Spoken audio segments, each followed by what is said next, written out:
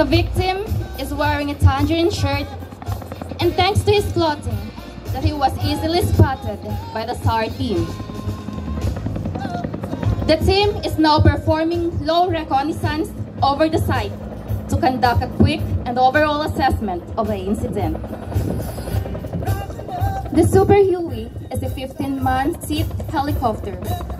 It has a cruising speed of 90 knots and flight endurance of 2 hours.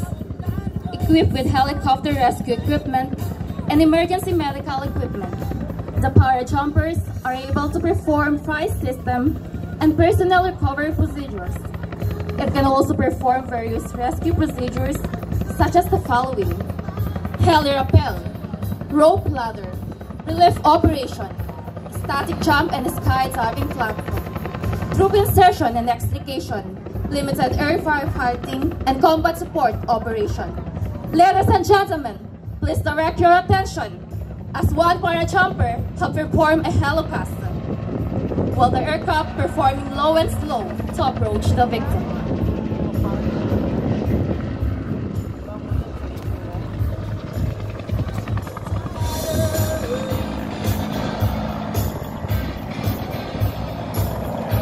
The Team Parajumpers, or simply called TJs, is composed of a 4-man search and rescue team who are trained and capable to penetrate the distressed area.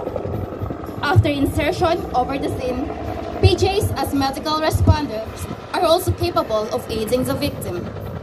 The parajumpers will now perform patient assessment to check for possible injury and provide the necessary first aid treatment.